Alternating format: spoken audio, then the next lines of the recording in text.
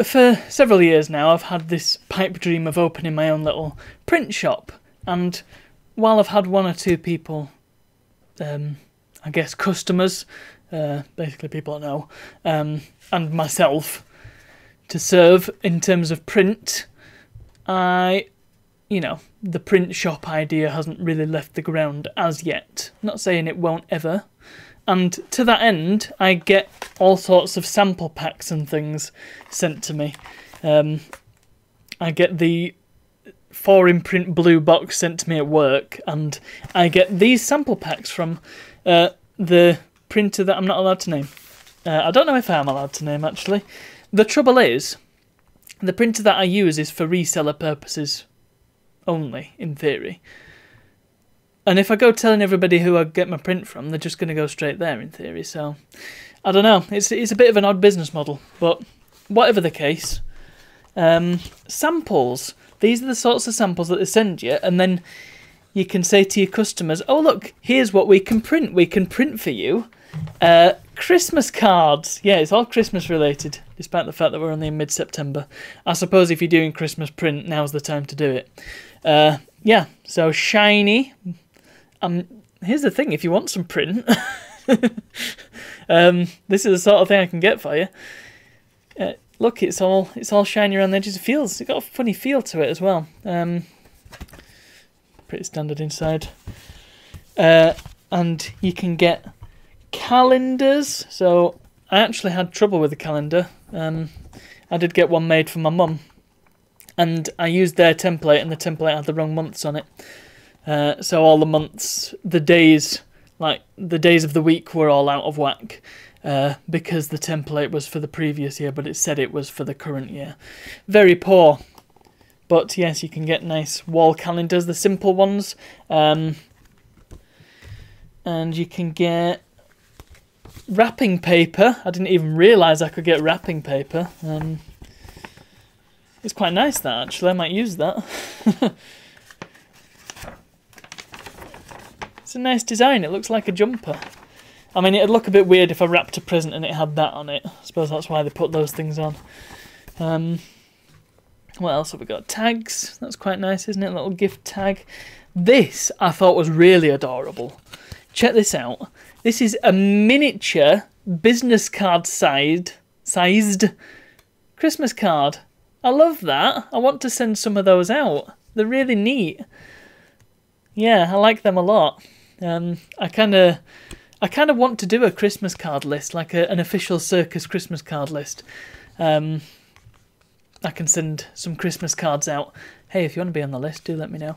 And maybe they can be these. That would be amazing.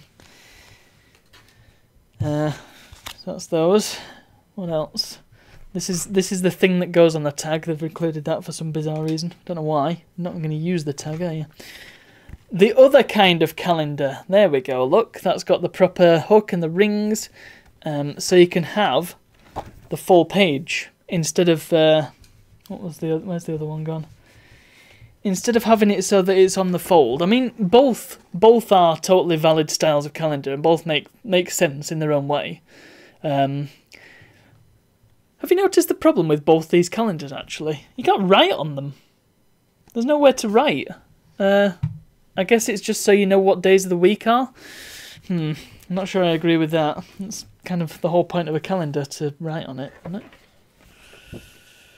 Anyway, I suppose it's just for preview purposes, so it doesn't matter. This was an interesting thing. So I think the idea is you can fold this up. I'm not exactly sure what you're supposed to do, actually. I'm thinking about it now. If you do fold it up, then you can't see it, so I don't know what this is all about. Are you supposed to be able to stand it up? Is that the idea? Yes, that's clearly the idea. And this is like another sort of desk calendar. You can write on this one, which is quite incredible.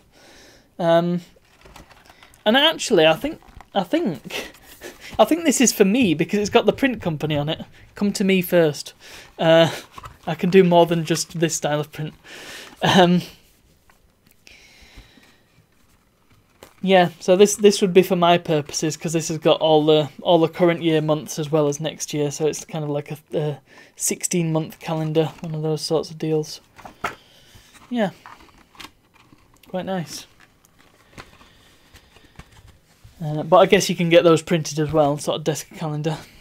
Then we've got just a handful of greeting cards.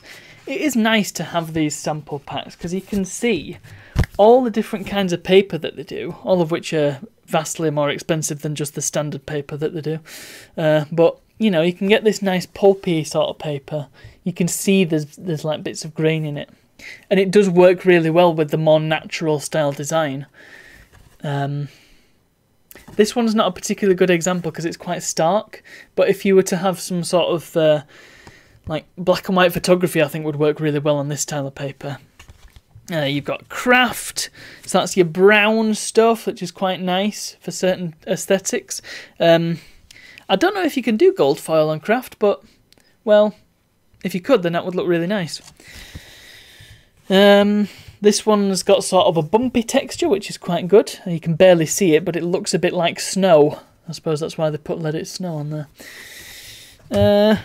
Merry Christmas. This is like wallpaper, almost. Can you get an idea of that? You really can't tell, can you? You have to feel it, but it does feel a lot like wallpaper. Unusual. It's called Antique Magnolia. And then that's just the standard paper. It's got some people on it. And then that's a nice Zeta Wove Cream. That's fancy, isn't it? And it's just like a creamy colour. It does feel really nice, actually. It's got a premium finish to it. It feels like it'd stand up to some wear and tear, you know? It's a good quality card, that. And that's it. So that's the sort of thing that I get through my letterbox every so often.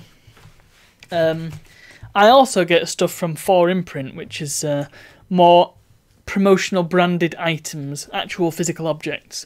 So things like, for example, computer-shaped stress balls. And this one I got quite recently. I was just so fascinated by this item. This is... Hang on, I've got... There you go, look. So that is that, but like the shiny version. It's quite good because look, it's got a refill. You can actually refill it. So the top comes off as normal and you've just got a pen inside. It's the same innards as this, look. But you can pop that out. I think you can as well with these. You can refill these, but I mean you wouldn't want to because they cost 10p or something. This one, you can take the whole ink out and then refill it. It's really cool. I think this is such a good... This is just a cool item. I really love this pen. I like the Bic pens as they are. They're quite nice to write with. Might sound like a bit of a Philistine saying that, but this is like that but metal. Very, very nice indeed. So yes, that's print. I really like print, and I do wish that I could do more print stuff. I mean, I've got the sticker book and I've got my own print ventures, but you know, do kind of wish I could do it for other people too and maybe get some money out of it. Anyway, that's getting into other business ventures, and then that's kind of not what I want to use the vlog for, but well, it's something to talk about, isn't it? Anyway, that's all from me. So thank you very much for watching, and I'll see you all tomorrow.